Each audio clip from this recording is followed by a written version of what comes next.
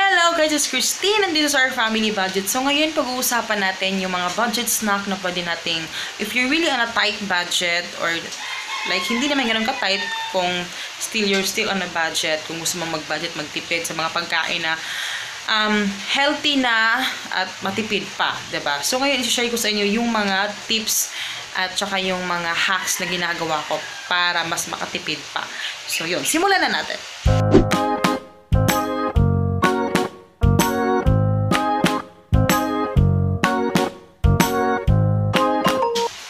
About sa snacks ni Hagrid, kasi matagal ko na gusto itong i-film. So, ngayon, papakita ko na lang sa inyo diretso, no? Actually, mga snacks ni Hagrid, nakikita nyo, minsan, hindi pala ako bumili ng biscuits talaga.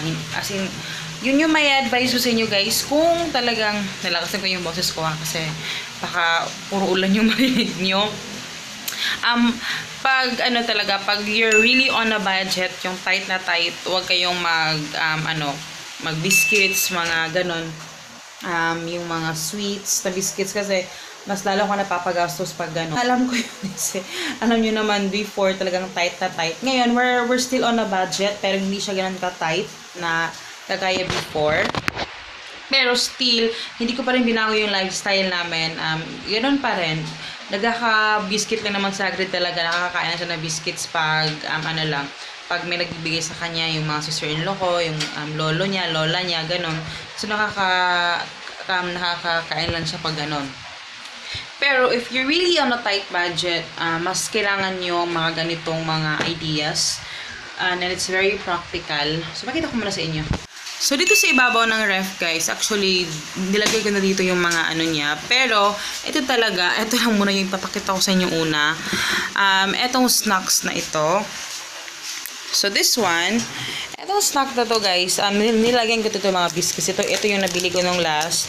Yung biscuit na pag maalis kami, ito talaga yung mga on-the-go na biscuits. Yung mga matatabang. At ito, favorite ko to. Yung cheese-flavored na Magic Flakes. Pero sa nakikita nyo, yung mga biscuits, yung mga matatamis, yung Malkist, yung kanyang lahat ng mga sweets na pwedeng kainin na snacks, ito ko inilalagay lahat kasi itinatago ko yan. Because ito yung tip ko sa inyo, guys. Pag pag mga ganitong mga sweets, hindi pwedeng nakablend sa baba. Yung nakikita lang ng mga bata, hindi pwede. Kasi malaki yung posibilidad na kuha lang sila ng kuha. At yun yung nagiging reason na madaling maubos yung snacks. At mabilis itong makataba, itong mga ganto, mga biscuits na mga matatamis. Yung mga ganto. Kaya ito yung binibili ko, yung nung last nakabili ata ako nung mga yung mga small sizes lang, yung junior, yun. Pero hindi ko siya dinidisplay. Tinatago ko siya. Kasi isa din yung sa may nabasa kasi akong gano'n na parang parang tinitrick din tayo ng mga ganyan. So yan yung trick na dapat natin gawin. Itago natin siya kasi pag naka-display na siya, even tayo mga matatanda, mas naaakit tayo pag nakakita tayo ng mga pagkain dyan sa ating, yung nakakita lang talaga natin na pag dumadaan tayo, nakikita natin, yung parang na-attract tayo na gusto natin kainin, kahit hindi naman tayo gutom, kinakain natin, di ba? So, yun yung reason, bakit kailangan siya itago. Itatago natin siya dito sa ibabaw ng ref. So, dyan ko siya tinatago sa ibabaw ng ref na hindi maaabot ni Hagrid. At minsan, alam nyo ba, may mga instances, may mga times na nakakalimutan ko na meron pa kami mga biscuit dyan sa ibabaw. Kasi pag nawawala siya sa isip ko na meron pala kaming stocks ng biscuits, pag for example gutom na gutom ako, usually naghahanap ako sa ref or dyan sa may mga namin lagayan. Hindi ako minsan nakakalimutan ko, especially kung nakatago siya. Mas maganda nga yung may cover. Wag yung pag naglalagay kayo ng mga snacks, wag yung transparent like sa mga sweets. Kailangan siya, talagang cover na cover para may kasi may chance na parang makakalimutan mo siya. Hindi naman makakalimutan na hindi mo na siya makakain. Pero pag may times na parang gusto mong kainin, hindi ka ma-attract agad sa kanya. So, trick talaga yan, guys. I swear.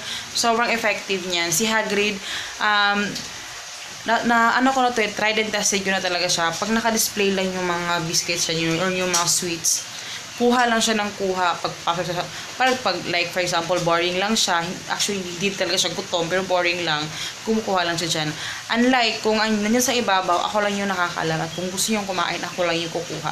At saka once a day lang dapat siyang kumain sa umaga or minsan twice pag talagang wala ng snacks. So, ayun. And this one, eto nakikita nyo naman siguro talaga ito sa vlog, yung lagayan ng cereal namin na I like sa cereal ni Hagrid. So, inilagay ko siya dyan. Yung mga butas-butas niya dyan. And this one naman is, eto yung mga nakikita niyo pa parati sa vlog. Yung on the go na, ito talaga yung pinaka the best na snacks na pwede kong maibigay sa kanya. I mean, ito talaga yung pinaka on the go na ko na snacks. Kasi, every time na nagmamadali na kami, yung mga ganyan, or kukunin ko si Hagrid tapos may pupuntahan pa kaming isang lugar na alam kong iiyak na naman siya kasi ayaw niyang pumunta doon. So, ito yung binibit-bit ko lagi, as in lagi. Kasi, nai-entertain kasi siya nito. And also, matagal niya nangunguya, matagal niya nauubos. Talagang medyo may, mas mahaba-haba pa yung time na, alam mo yun, hindi siya mabagot. Kasi may kinakain siya. So, ito talaga yung pinaka-on the go. At kaya nilalagay ko siya sa ziplock.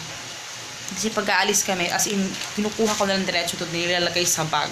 As in, sobrang convenient, guys. You must try this one. Kasi sobrang convenient niya. Pwede kayo mag-try ng iba-iba. Ito lang yung variation for now. Ito lang yung choice. Walang ibang choices, ito lang. Pero next time bibili ako ng ibang choices na pwedeng kong mailagay sa ziplock bag. And then nakalagay yan dito pa rin sa ibabaw. And then yung cereal, and ang cereal naman niya, guys, sa umaga lang kumakain siya niyan, nilalagyan niya ng gatas or what. Basta pang snacks lang talaga siya yung cereal, hindi talaga yung pang breakfast. If you're really on a tight budget, huwag kang bili ng mga sweets, ha, kasi mas lalo nagugutom yung bata. Pwede kang magluto ng saging. Ako talaga nakikita niyo din sa vlog lagi na parati kong nagluluto ng saging kasi yun mas nakakabusog, mas healthy. And bread with yung burger bun na ginagamit ko. Pinaflop na nga ito eh. Isa na lang kasi yung natira. Ito yung burger bun na ginagamit ko. Nilalagyan ko yan ng egg. And pag umaalis lang kami, like pag kailangan ng snack si Hagrid, kay may activity sa school, yan nagdadala ako ng ganyan. Tapos pinapalamanan ko niya ng sunny side up na egg. Yun yung pinapalaman ko sa kanya, or cheese, and also yung mga ganon. Also guys, isa pang snack sa pwede ko ma-share sa inyo is really yung pancake. As in sobrang convenient din yun ng pancake. If you're really a busy mom, or kahit hindi naman ganun ka busy, kasi may mga nanay talaga na yung full time talaga sila sa nila, pag-aalaga sa mga anak. Pero mas kung kagaya ka sa akin, may mga negosyo, may mga so sobrang convenient sa akin yung meron na nakakain ka agad diretso dyan sa refrigerator, diba? Yung pancake pwede naman ilagay sa refrigerator, ilagay mo sa ziplock or whatever na pwede mo malagyan, ilagay mo sa refrigerator. Si Hagrid wala siyang pili, mas nasasarapan siya pag di galing sa refrigerator. Yun, sa fruits naman, yun, isa din yun kaya marami natatanong sa akin, bakit nagkakasya yung pera namin? Bakit mo na pagkakasya yung ganyang budget sa isang week? So, yun nga yung mga ginagawa ko. So, yung mga ganyan na mga snacks. Kasi sobrang guys, sa mga nanay dyan, alam natin yan, na yung snack talaga, yun yung malaking nakabawasan doon sa ating budget sa pang-araw-araw or sa isang week. Kasi sobrang laking kabawasan niya.